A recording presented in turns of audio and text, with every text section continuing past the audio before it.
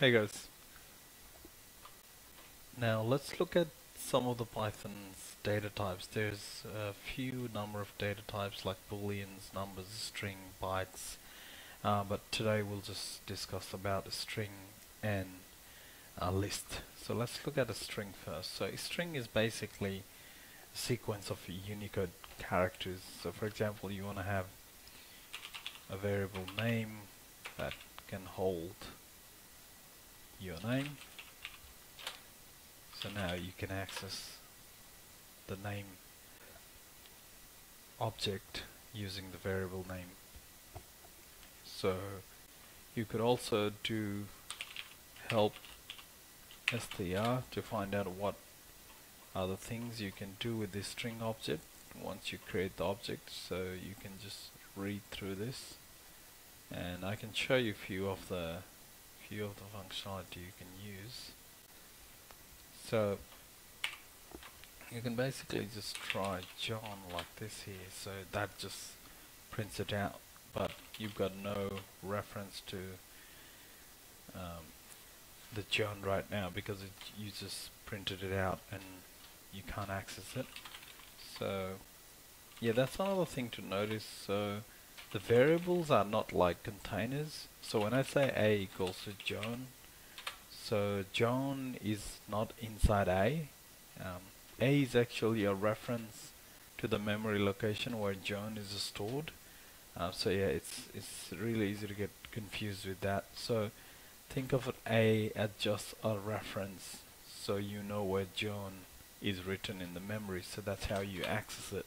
So when you type A, computer remembers the address of the memory, so you just see John on your screen. So, for example, what you can do with string is you can also do A1, and that gives you O. So the index starts with 0, 1, 2, 3.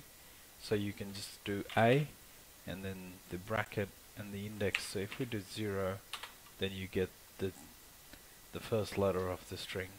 So you can also do A 0 to 2. So that should give you from 0 and 1. So it excludes 2. So just hit enter. So you get 0. And now what you can also do is A 0, and then you can do 1, and you'll get the full letters, because that is a step how many letters you want to move up to. So we're going one at a time. That means we get the full letter. But what happens is, by the way, you can press Alt P on Windows to bring the last syntax you've typed on idle. So what happens is, now let's change the step to 2. Now you'll see only J and H. O and N will be skipped because we're taking one, skipping the word, the letter in between. So let's hit enter, and we only have J head. So you can think of this as a starting index and the end index, which is excluding, and then the step, how you're going. So that's how you can think of. And now what you can also do is -1. So that gives you the last letter of the string.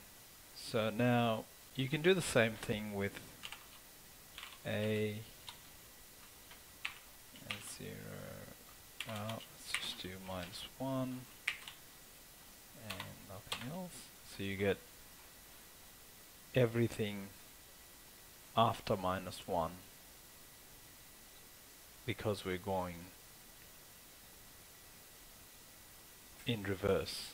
So you're just getting J or H because that excludes the last index, which is -1.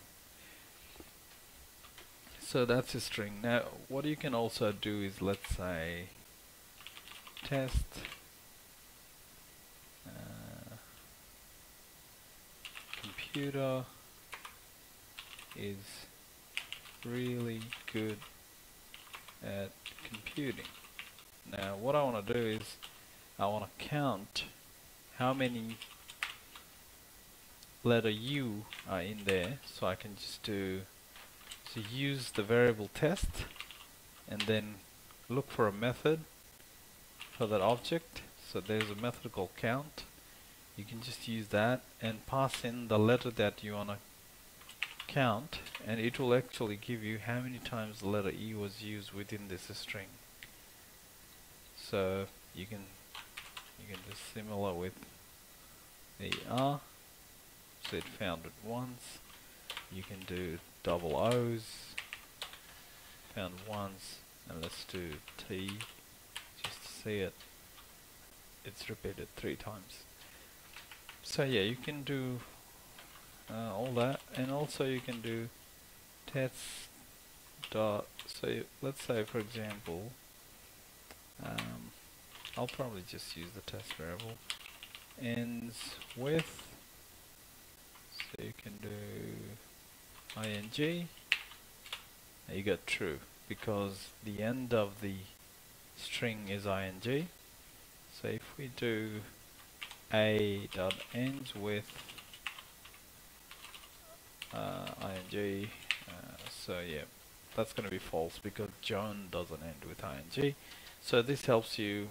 I mean, the first thing I can think of is finding files with the particular. So if a equals to myfile.txt, and let's say your folder contains all sorts of files, and you can just go for all files in folder and then ends with.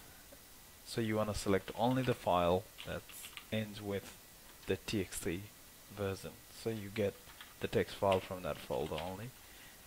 But I'm pretty sure there are a lot of other reasons you'll use it. Now looking at escape characters, this might be a bit tricky to get your head around, but let's look at this example first. So if you type name A is a Smith, so as you can see we're using these quotes symbol to write that name, so Python knows this is a string. But what happens if we want to write it's Smiths?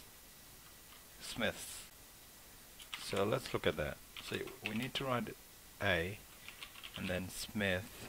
Then we need to write first a backslash. What this tells Python is that now, hey Python, I'm putting a special character in front of it.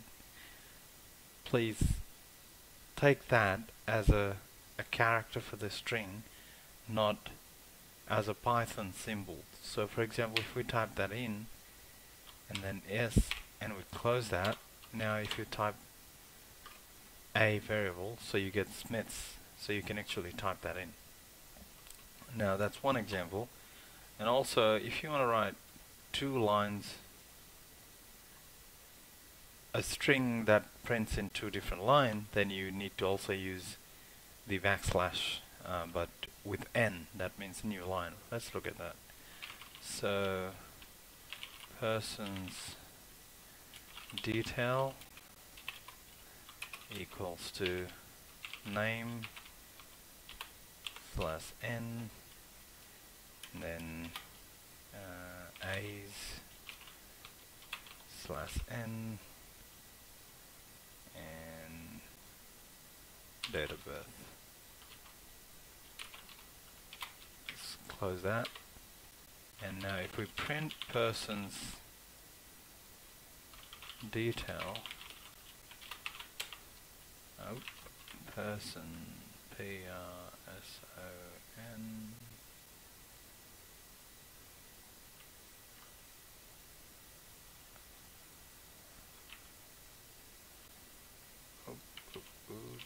person's detail, of course I typed that wrong, so name A's and DOB. So you can see the /n here has worked as a new line, so we get the new line for each of those.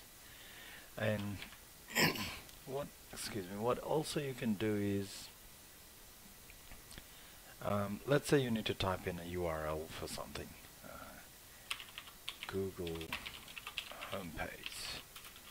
equals to https // now the first backslash is saying I need to type in the next line as a character, so that is my character.